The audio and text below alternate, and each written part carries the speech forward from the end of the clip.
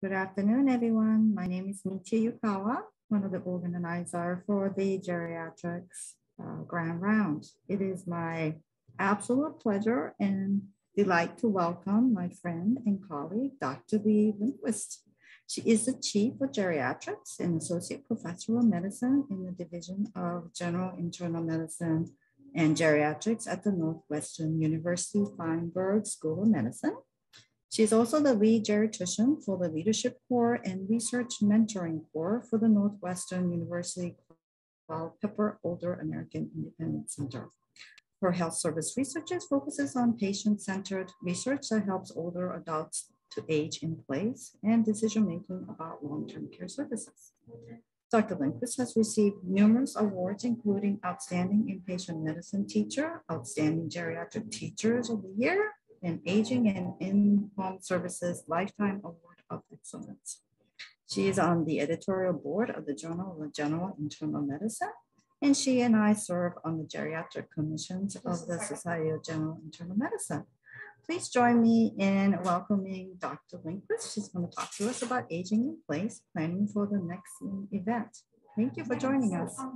Yeah, thank you so much, Dr. Yukawa. This has been such a great day getting to literally hang out with my good friends at UCSF and meet some new good friends. And so today I get to talk about aging in place, planning for Nexus events. Feel free to hang or to DM me during Twitter or email me. I'm usually pretty happy. This is Chicago. It's a beautiful place, except in the wintertime when it's cold. But like Michi says, I'm chief of geriatrics. I've got 2 kids. I've got a lot of research funding, and we were having fun talking about this in the fellowship group, is that my first research out of fellowship, I compared living on a cruise ship with living in assisted living, and that garnered about 144 million hits. So I always tell my fellows, what you do in your fellowship, it can definitely make an impact on the world. And that's where I come to what is my glorious purpose in life. And my glorious purpose is aging in place. For me too, I want to age in place. I'm sure a lot of people in the room want to age in place, wherever that might be. But these are my grandparents. I start every talk with them because they're the reason I went into geriatrics. My grandmother had bad osteoarthritis, and she was mostly wheelchair bound. And my grandfather had severe Alzheimer's. So he was the body of the operation and she was the brains of the operation. But they both started to deteriorate, and they lived in rural Wisconsin. So right after my fellowship, we moved them into my 2-bedroom apartment in Chicago, which they were not happy with me, but it made me realize how important and what the story that caregivers have to go through in order to help their older adults. And so they're the reason for my season, at least. And when we talk about aging in place, I loved Loki. I don't know if anyone else in the room saw Loki, Disney Plus, awesome show. But it totally made me think about my seniors. And so Loki, we all know him as Thor's brother. He's the villain usually. And as part of this series on Disney Plus, they have him yanked out of one of the events, and it shows that he's on a timeline, but that there's variants that come off of this timeline. And so he goes after variants of himself off of this timeline. And that made me think, what exactly is a Nexus event for our older adults? So what makes our seniors on their normal timeline fall off, become a variant? So when you think about what are the Nexus events, when they're hospitalized, that throws everything off. When they fall, or when they develop Alzheimer's disease. So it's not even a case of if for many of these older adults, it's more of an idea of when. When are you going to be hospitalized? And so my train of thought is, let's plan for your next Nexus event, e.g. a hospitalization, prior to ever getting hospitalized. And so we have an interdisciplinary team. I always love working with a bunch of happy people. My moniker is that if you would enjoy drinking a beer with somebody, then I would love to have you on my team. I think it's a good litmus. You can also drink wine or a good Pepsi, but if I want to hang out with you, then I'd love to do research with you. And so this is our interdisciplinary team. We had geriatricians, social workers, area agency on aging leaders, nurses. And what was great is that I actually received funding. So I received 3 awards from PCORI and an additional R01 from the NIA to kind of work on this planning ahead. And so with our big interdisciplinary team, we created planyourlifespan.org. And what it is that it teaches people to plan for their 4th quarter because we know people are living longer, but it's not for the end of life, it's for the years before. So what rehab options are available after hospitalization? How do you connect to local services? What steps can you do to prevent falls? And so this kind of teaches people what they need to know and what they need to think ahead of when they need more support in the future. So it breaks down to hospitalizations, falls, memory loss, talking to others, and finances. And it usually starts with a video of a senior. I was talking to Dr. Sidori because we had to reshoot a lot of our videos. So they're still being inputted, but it's a constant thing is having to update our websites. She's got the Prepare Your Care, we've got Plan Your Lifespan. So it's a continuation of life. But what Plan Your Lifespan does is it discusses what outpatient physical therapy is, you know, what's home-based physical therapy, what's the difference between going to a rehab facility versus a subacute rehab facility. I mean, we use the term sniff so often that when you talk to a patient and you accidentally use the word sniff, they're like, what do you mean by that? So it teaches them actually what is a subacute rehab, what's a sniff. And I always love it because when I teach my patients these nicknames, when they get hospitalized, they'll say things like, I know what sniff I want to go to, and it'll floor the residents and the med students. They're like, oh, you're a Lindquist patient. It's like, yes. So we try to teach them, you know, what the different languages are. And we also direct them to Medicare.gov to see, you can actually look at the different nursing homes that are in your area and kind of have an idea before you ever need one. It also goes along to say, am I prepared to return home? Oops. Am I prepared to return home? And then it goes through things like, oops.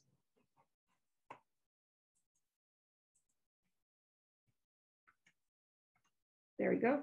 Oh, I flew. So it goes through different things, such as, am I prepared to go home? But the other things that are useful is that talking to others. What we found is that many times people will make plans, but they won't communicate it to their loved ones, which is super critical, especially because many times these people will be planning or actually implementing these ideas. And I apologize, I think my screen might be coming in and out. And then finances, a big misconception that we've seen has been that people think Medicare pays for everything, which we know it doesn't. So people have to think about how they're going to afford their wishes down the road. And then it goes with a summary slide where you can actually email your loved ones the summary, or you can print it out yourself. So with our PCORI funding, we actually did a randomized controlled trial of about 400 seniors, and it showed that improved hospital discharge knowledge, communication, and planning. And this was over a 3-month period where we randomized seniors into a control group and an intervention group. And we also did this looking at the Alzheimer's as well as falls. And so it's publicly available. Anyone can use it anytime, no ads. And so after we built it, after we tested it, we actually got funding from PCORI to do further dissemination. So we did a train the trainer approach where we had our original trainers.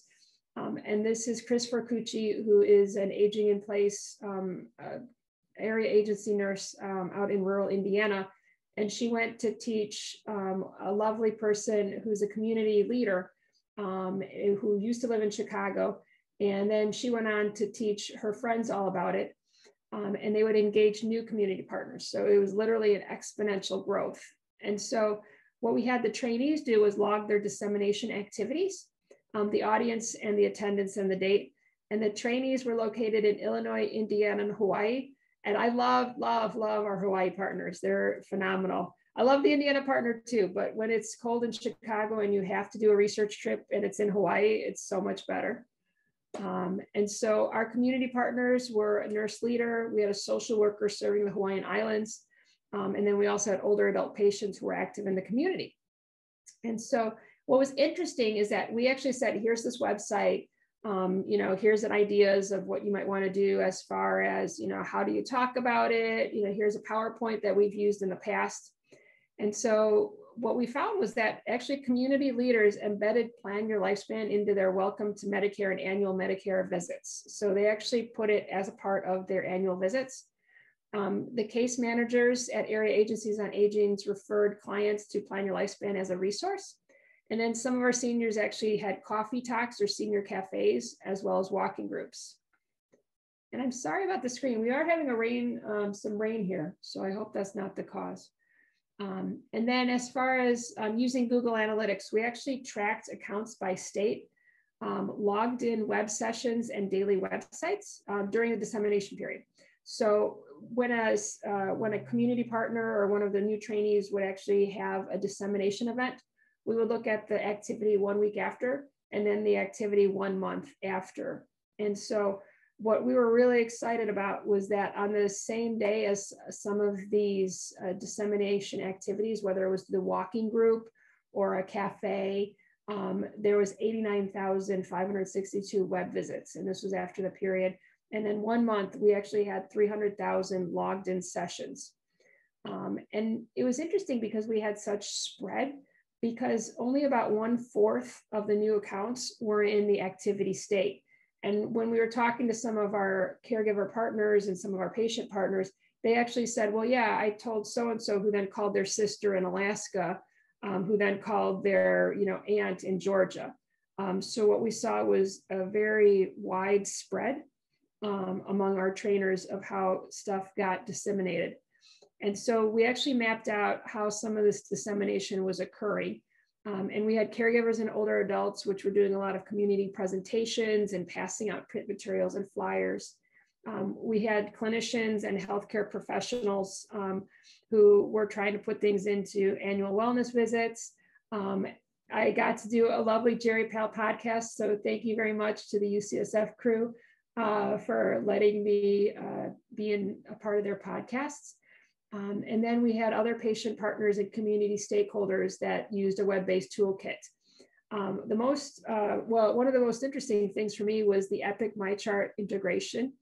And so as we were doing our dissemination, I got a phone call from Verona, Wisconsin. Epic National reached out to us and asked if they could link to Plan Your Lifespan from the patient MyChart pages. And so it was a great opportunity for us. And so if any of your patients go on to MyChart, it's national.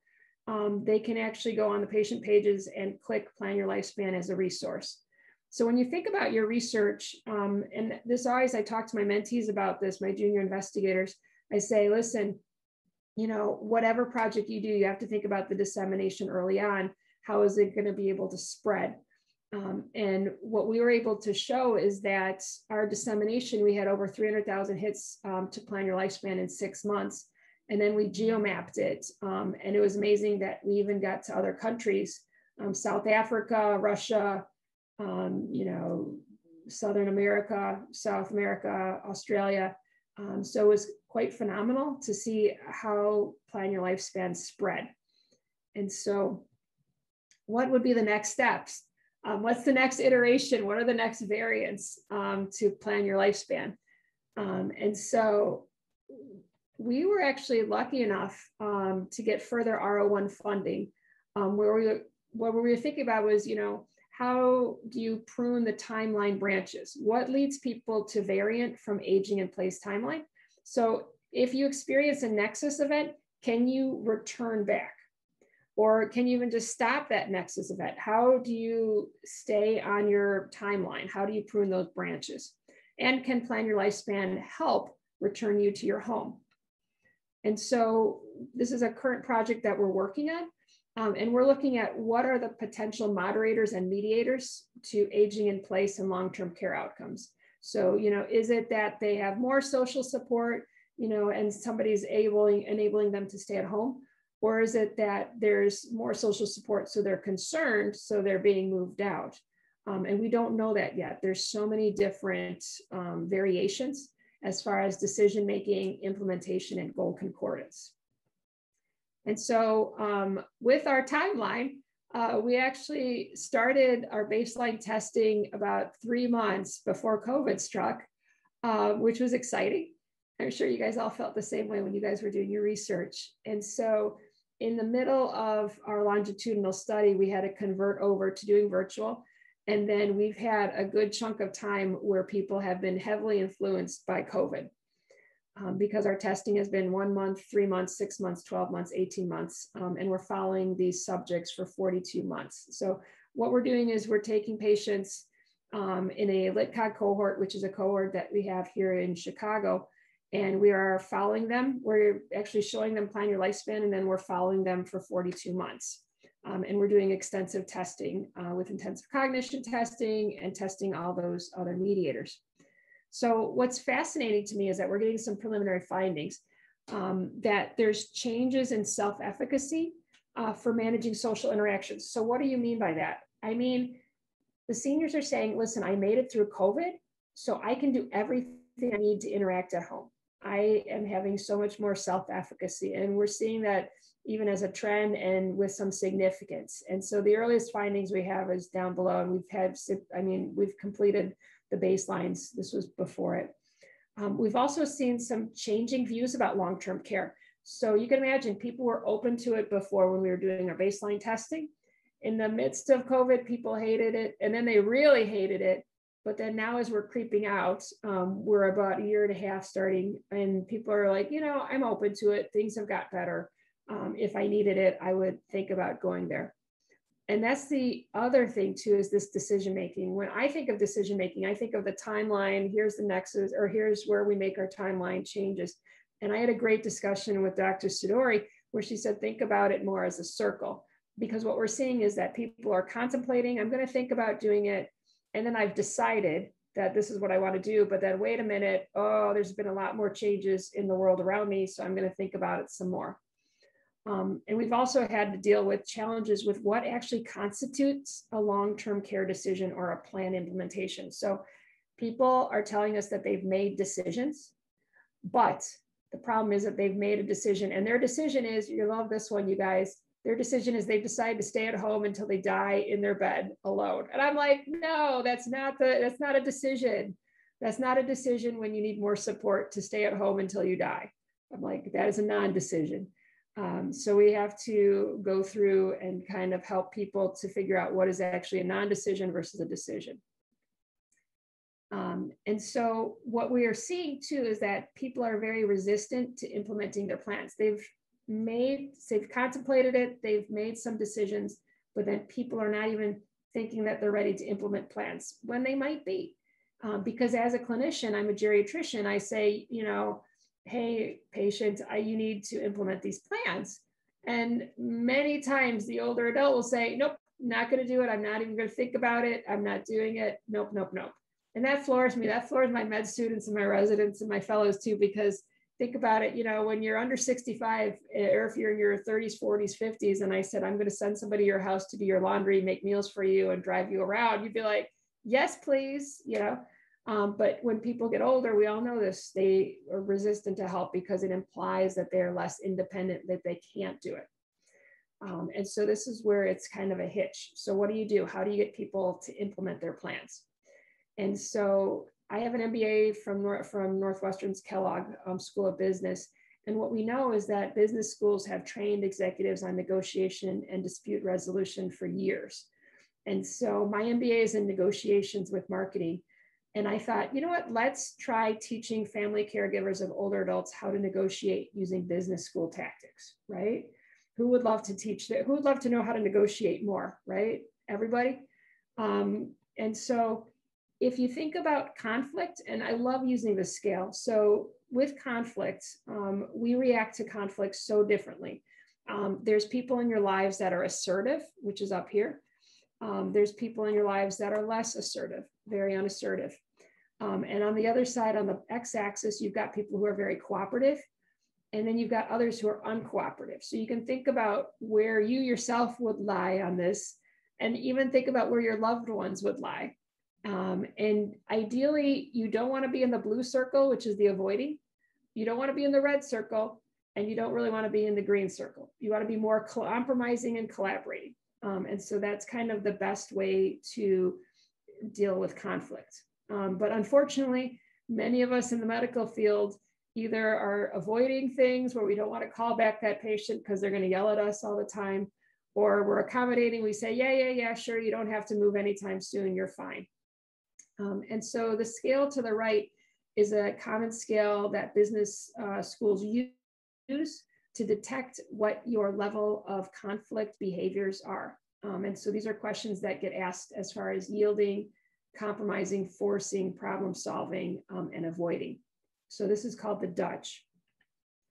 So before we started tackling the caregivers, I went after the people around me. So I decided with another hospitalist to try to train the hospitalists in negotiations to address their conflicts with older adults.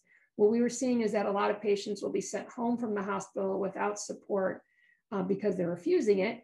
And then they'll just come right back, because they're failing at home. They did need the support, but then they didn't get it. They refuse it. They come back. So we sometimes will see this evil cycle of frequent flyers coming around.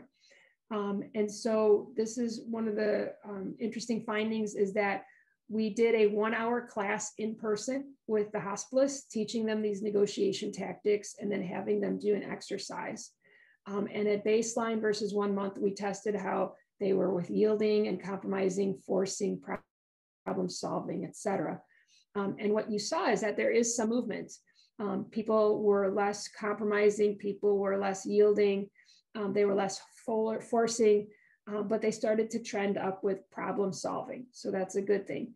And what was really interesting for us too is that comparing baseline to 1 month, the hospitalists felt that they had more self-efficacy in dealing with conflict, even outside of the hospital. So we had mixed methods on this, and it was great because the hospitalists were saying, I argued with my boyfriend and I won for the first time. I argued with my, or I had a negotiation with my landlord, and I was able to get, $300 off my rent. So they're using these skills with their patients. It's giving them more self-efficacy that they can deal with conflict, and it's also impacting their lives. So because we like people, we actually did it with our case managers. And we did this at a national conference where we did a negotiation workshop with 85 social workers from 22 states. And this was mostly a qualitative study. And so what we found is that most of the caregiver managers loved it. They thought that it would improve their care. And we've also done it with the nurses. So we did it with 88 nurses. Overall, a lot of satisfaction about it. And so when we started to talk about tackling the family caregivers, we had a good idea of what the conflicts were in the hospital with dealing with older adults, but we wanted to see what the conflicts that family caregivers experienced besides their older adult loved one, because we know that many times family caregivers have conflicts with their loved ones. What was an overwhelming theme was that family caregivers had a lot of conflicts with their providers. So my general practitioner is hard to get a hold of. It's frustrating because I can't even check in on the situation. They never call. When I try to discuss what's going on with my dad or him, they shut down the conversation. They don't take me seriously. And I love this idea. One of the family caregivers says, I have to be a helicopter advocate at times. Otherwise, there would have been some serious problems due to flaws in the healthcare system. So when we think about it, the caregivers are having conflicts with the older adult, but they're also having conflicts with providers and with the health system. So with our R01 funding, we thought teaching caregivers how to negotiate would be a great tool, which would enable them to communicate with their loved ones, with healthcare staff, with insurance companies. The thing was that thinking ahead, we didn't want to just do these in person like what we had been doing. So we connected with a group that's out of Central Florida that does an AI-based negotiation or AI-based negotiation gaming. So they're game makers and they do a lot of emotional AI-based. So what does that mean? That means that you can actually negotiate against an avatar that will respond to your emotions. So it can actually read your emotions. And then as you're like, getting upset, it'll actually have an avatar that will respond to you. And then you can make, negotiating for, if it's a senior, mom, you need help, mom, you need to stop driving. And this is what we're anticipating. We're actually in the middle of the build right now.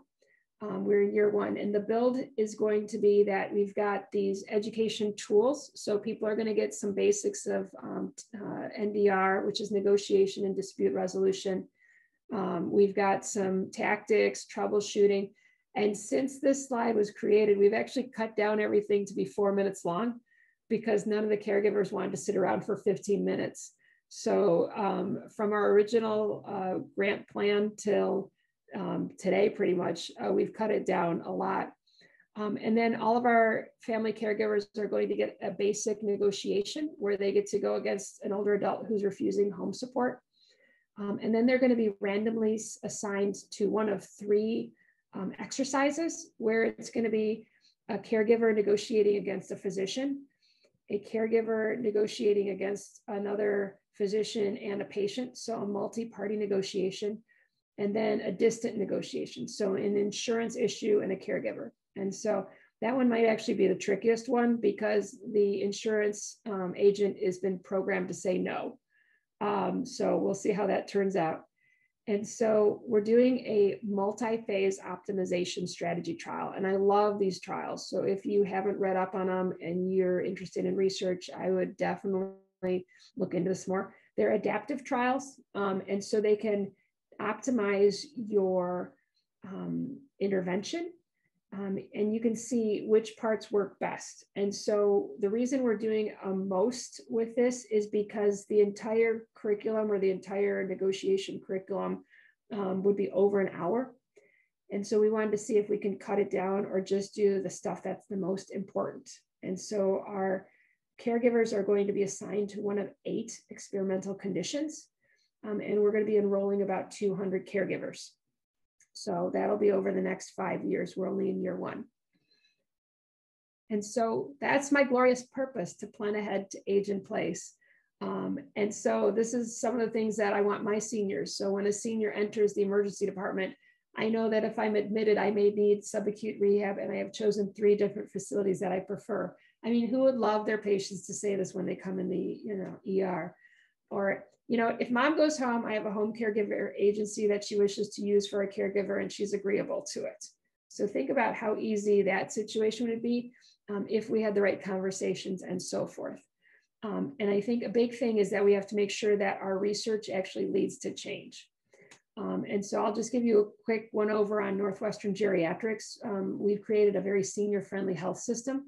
So when I started as chief years ago, there was only 2 geriatricians. So my colleague chose to be the geriatric fellowship director, and I got to be section chief.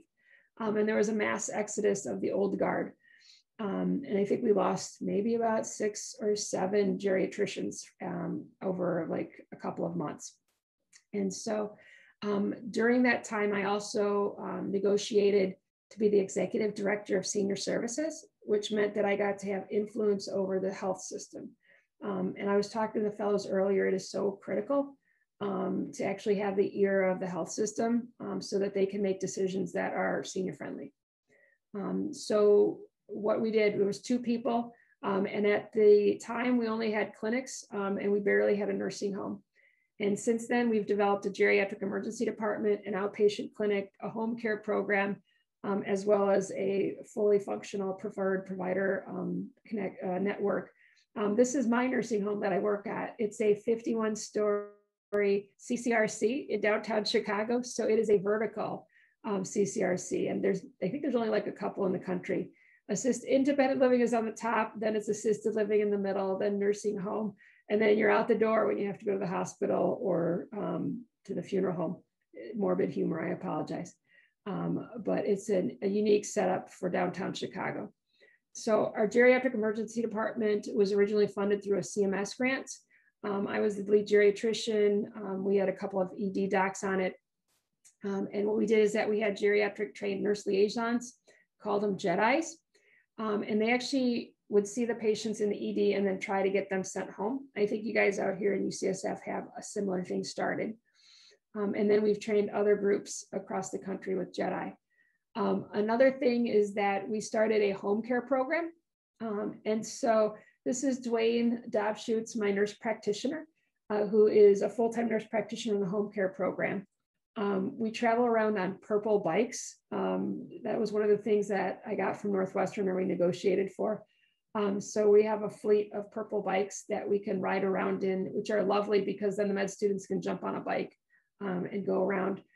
Just a special sentence for Dwayne. Dwayne is 70 and he might be 69. And so he was one of the original JEDI nurses, loved geriatrics, had been working in the ED for about 30 years. And then he decided to go back to nurse practitioner school when he was 65.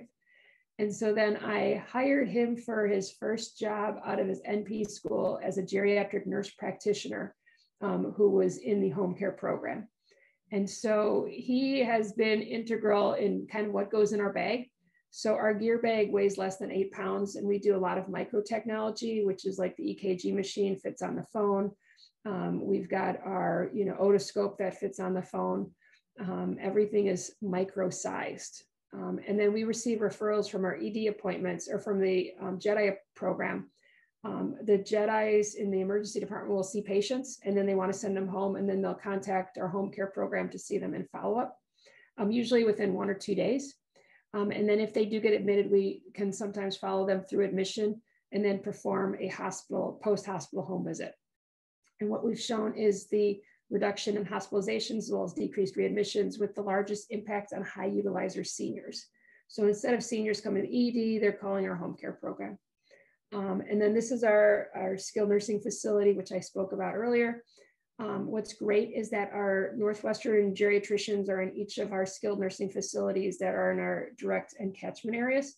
And so if we're sending a patient to the ED, we can actually just contact the JEDI nurses directly through their office phone, let them know, hey, we've got a patient coming over from the SNF, the patient fell and they hit their head. I just need a CAT scan, and then send them back.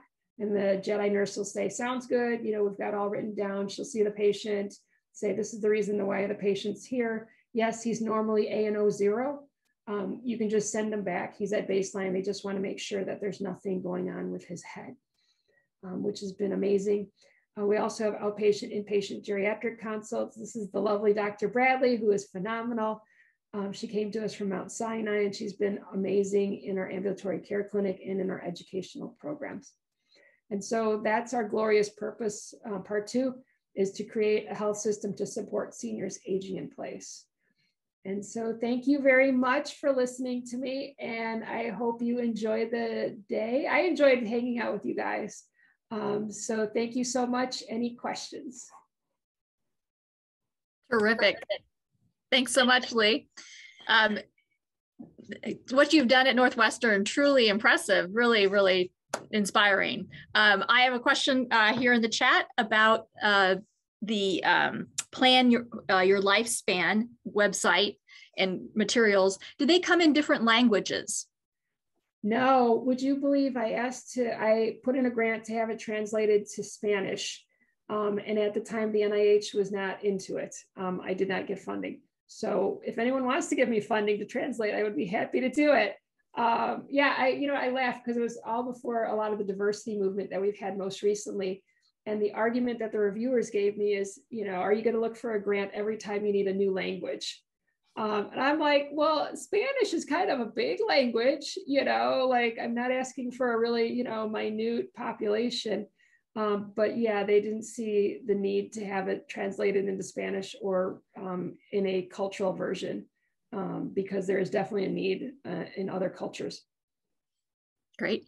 There's also a question about the negotiation trainings. Are those in different languages? No, they are not. The main reason is that we just don't have the capabilities right now. This is the first time anyone has tried teaching negotiations to healthcare professionals or to family caregivers through an AI base. It may be doable down the road as far as translating it, but right now we're just concentrating on the English version. I think it's really, I think both helping hospitalists in negotiation as well as the caregivers in negotiating, that's just brilliant.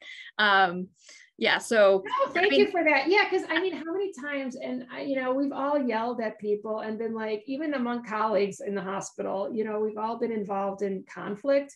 And one of the best quotes was like, one of the hospitalists said, like, being on the wards is like going to war at times, because you either have to advocate for the patient or get the patient to understand that they need to do something. So there's so much conflict that the hospitalists and the social workers and the case managers and the nurses were like incredibly receptive, because they said, now I've got tools that can make it easier. And they were so much more empowered taking the training. So we were jazzed. I mean, I get a lot of people really want to learn, how do I better negotiate?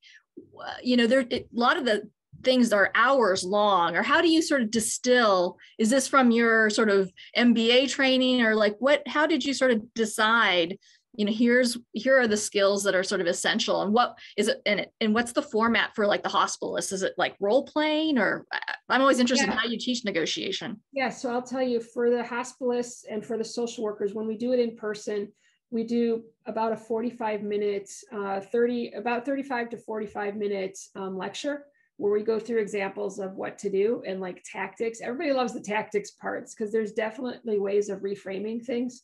For instance, instead of saying you need a homemaker or you need a caregiver, I'm going to set you up with, a chef. I'm going to set you up with somebody who can drive you around. I'm going to set you up with an assistant. You can have a personal assistant at home, instead of saying you need a caregiver.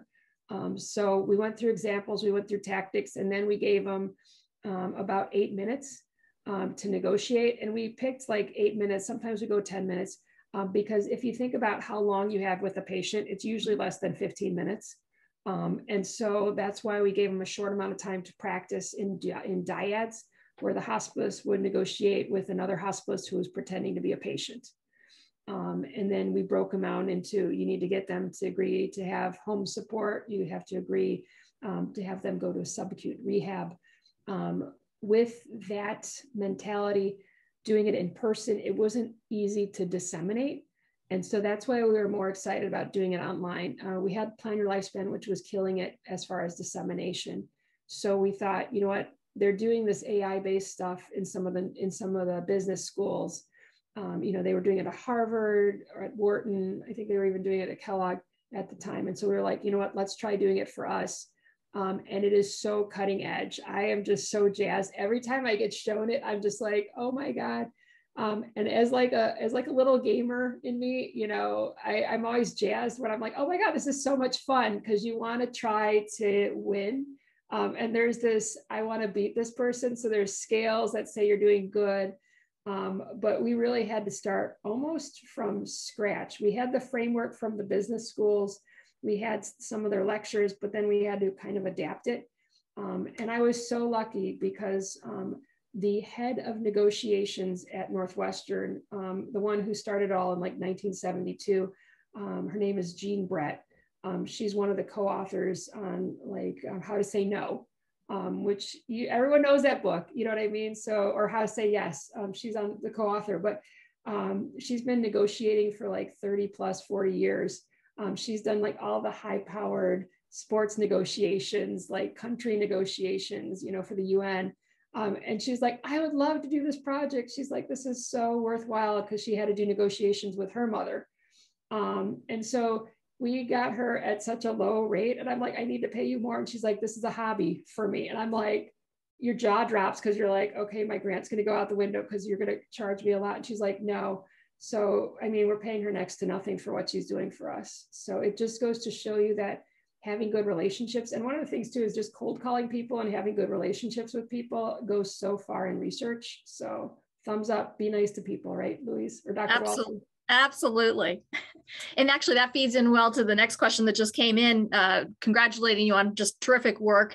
Are there limitations to the business negotiation model? For example, from the palliative care, I've learned the importance of attention to emotion, and many decisions about where to live are highly emotional. And, how is that, the part of getting past no negotiating style, how is that applicable, or how much did you have to adjust? Yeah, the fun thing is that with most negotiations in the business world, there's a finite end, which is, I want this deal, so there's what we call like a negotiated agreement. But with seniors and the whole geriatrics, accepting help, there's so many layers to it so that there's no end. So and we were talking about it, like driving is an easier one because you have to stop driving or you drive. It's like being pregnant. You're either driving, not driving. But with getting help in the home, is it for 8 hours? Is it for 4 hours? Is it for 12 hours? Do you need 2 people to help you out of bed? What if you move to a skilled nursing? What if you move to independent living? So there's all these layers that we have to account for when you're negotiating. So we've had to do multiple goal negotiations, which is not a common thing that they do in business. They do more of a package as opposed to a step ladder deal. But yeah, it is. I'm learning how to negotiate better even through this project. I think one of my favorite quotes from our negotiation person, she says, the more you negotiate, the better you get. So I always tell people, like my residents and my fellows, like, here's the training, because I've taught our fellows and I've taught our residents, because who wants to yell at patients? And I tell them, go home, negotiate with your loved ones, negotiate when you're doing your rent, negotiate, at the rental car aisle, anytime you have the opportunity, don't be afraid and try to get away from that avoiding. So it just becomes a normal process for you in communicating. I think that's wonderful. I mean, are there examples of words to say? I'm always thinking, that was always very helpful as I was learning communication around palliative medicine about I wish statements, or, I'm just thinking of the person you gave an example of who said, well, I'm just going to live at home alone until I die in bed. And that's, my decision. Like, what are some terms or words that you would use to kind of start the conversation in a way that might be effective? Yeah, for us, we usually start off with the idea of, where do you think your memory is at? Do you think your memory is really good? Do you think your memory, where is your memory? So if they say their memory is perfect and their, MoCA is not the best, but if they say it's perfect, then, you've got a ways to go. Mm-hmm. If they say, well, my memory is a little off, which most people respond, I have a few senior moments, so it's not perfect. I know I'm a little off. And then what we tend to do is to figure out where is your, at what level will you need support, or at how bad will your memory have to be before you accept help? So we consider that your bottom line or your BATNA. And so if you get the person to reveal their BATNA, then, well, when I can't do this, or I have problems doing that, and you can say things like, what about, if you can draw a clock, or if you can't draw a clock? Well, yeah, you failed the clock draw, so you do need help. So that's just a fun, short way to do it in clinic. We all have experiences with bottom lines at some point. But the framework, and I apologize for this lengthy answer, we talk about as part of this project is interests, rights, and power, and trying to turn people so that there's a shared interest. So that, I'm interested in you not being in the hospital. You don't want to be in the hospital. Let's figure out a way of keeping you at home so that you're not coming back to the hospital. So it's that shared interest that we tend to tell people to head towards. I think that's great. In fact, there's a comment here in the chat that hope you'll share the negotiation work at an AGS session. That's so sweet. That's awesome. There's also a question here. Is the adaptive testing based on item response theory? No. Would you believe that? I don't think so. So the most is a different type of trial that's from a randomized controlled trial offshoot. The people in Penn do a really nice job explaining it. So go online. The Pennsylvania group is probably the strongest right now on most. This is the same level that's a SMART trial, which is a sequential adaptive trial. But the most trial is a way of kind of optimizing your your intervention so that you can test it out larger scale. Cool. There's another question here about going to the JEDI team. Has your JEDI team been able to incorporate the planyourlifespan.org when there's long waits in the emergency department? We have not done that lately. We had been doing it pre-COVID because people would get a card. The tricky part is that Plan Your Lifespan, and Dr. Sidori is so much better than me because she was smart to convert hers over to a smartphone version. And ours is intended to be done on a larger screen because there's no scrolling. It's all giant font on black on white because we made it for seniors. And so it's not that accessible through a smartphone, only through an iPad or from a big computer. But we've tried it. It's just not intended. Sounds good. There's another one about the health system. So again, congratulating you on just great work. Your health system universe, or where are you looking at next for further integration of geriatrics? And how do you anticipate meeting further needs and requests for geriatric services? Oh yeah, it's ongoing. And we all have wish lists, of like, who are we going to hit up this week? I tend to rotate between the people that are higher than me. So with Northwestern, by the way, we're hiring. So I told Dr. Walter, I'll take any of the ones she doesn't want, just come to Northwestern. So the best can stay with Dr. Walter. I'll take anybody else, I don't want to steal. But so Northwestern Hospital is located, the central hospital is located between Michigan Avenue and Navy Pier. So we're very vertical. Northwestern, like many health systems, has gone on to buy hospitals that are an hour north, hour and a half west, 2 hours west. And then this past year, they bought another hospital health system, Palos Health, which is an hour and a half south. So we've got all the suburbs around. And would you believe there's only one geriatrician up north? And there's no geriatrician in any of the suburbs. Wow. And the thing that was frustrating for me too is that they're like, oh, we have a ton of geriatricians out here. And I'm like, what, right? You're all like scratching your head. In our area, and I don't know if this happens in your area, but we have many community-based docs that are calling themselves geriatricians because they work with old people. And you're like, no, you don't call yourself a cardiologist because you work with people who have hearts. There's training. So we actually had to do a little bit of pruning and take people's geriatrician moniker off because they were kind of misadvertising. And so, what we're doing next, we're tackling the home care first across all 3 regions. And then we're going to be working on telehealth. And I've got a good call coming up with Dr. Aronson tomorrow about some of the things that you're doing and how we can work together. So if anyone wants to work with me, I always have fun, and you guys are a fun bunch. So feel free to shoot me an email. That's terrific. Well, actually, that reminds me, made me think about, what's your catchment areas? I was imagining these purple bikes, and like, how far is somebody biking during a day for these home visits? Or anyway, for here with all our hills, that might be an added a barrier. But yeah, we're very flat. We're absolutely flat. So we have no hills. And Dwayne, the NP who's full-time, probably goes the farthest. He takes we actually have a really strong public streets or public transit program. So the bikes go on the front of buses, and then the bikes will also go on the L trains, and the L trains go all the way up north to Skokie, which is about an hour and a half away. And then they go all the way down south to, White Sox Park, which is that other baseball team in Chicago. But yeah, so one of the nice things is that now that we've acquired all these hospital systems, we can actually punt some of the ones that are farther away to home care programs that are closer, because each of them have little fledgling home care programs that still need to kind of get up to a level of measurement that we're hoping to do, because ideally you'd love everybody to be on the same system, everybody on the same outcome measures, and so forth. But yeah, so that's how we get around, is purple bikes.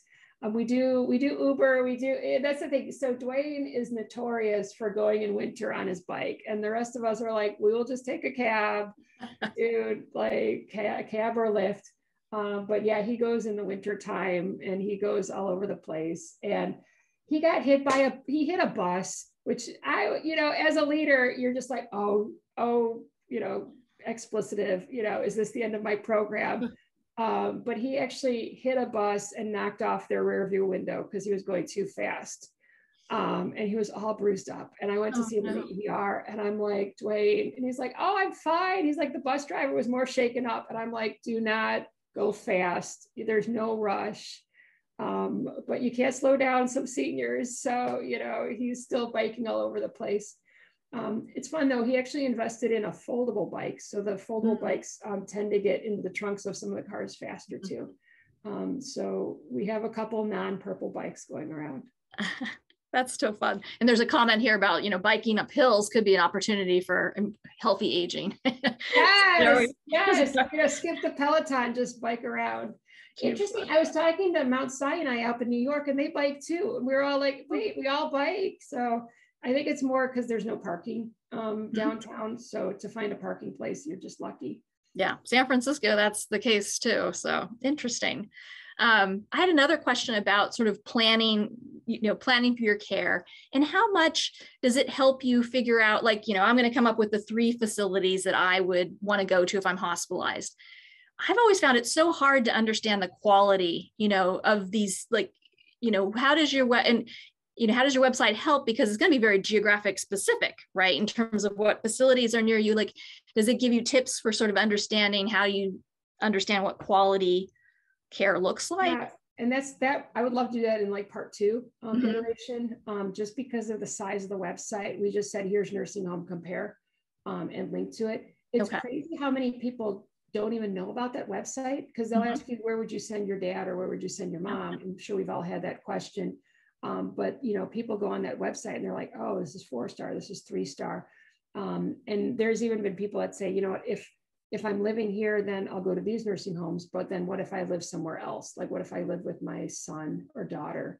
And so I think the value on that side, on that part, is that people recognize where the website is, or that this is a publicly available thing that people can see. So I think everyone who does an intervention, there's always the shoulda, woulda, couldas. So like, what's part 2 iteration? What's the next iteration? And like, in my mind, I was talking to people, we bought those Oculus 3D eyewear sets. And I'm like, how cool would it be to do like a plan your lifespan with the eyewear, where you can actually see what it's like to be falling and then having to make a decision, and then having to make a decision where you could walk through it. And then one of my other colleagues loved the idea. So she says, let's look at the Oculus to support seniors that are homebound. So we're having fun with technology. It's just, like, you see things on TV and you're like, let's try it out with our seniors, That's really neat. And I guess I have to read this particular question in the chat. Do you think the Cubs and Wilson Contreras, sorry, I'm a Giants person, will agree on a long-term contract extension during the offseason? Can imagine that's a very fun question. And if he had Jean Brett or Dr. Brett as his negotiator, I'm sure he would reach a really good deal. Yeah, because she's done like some crazy, negotiations among the sports people. I'm like, why would you not want this negotiator? But yeah, I think next year is the year that the Cubs are going to win another championship. This is all for Ken. Ken is my Cubs fan. West Coast, Rizzo, all the good stuff. So my house, one of our rooms is a shrine to the Cubs. So I have 3 rooms in my house, so you can tell one whole room is Cubs. So it's fun. Too funny.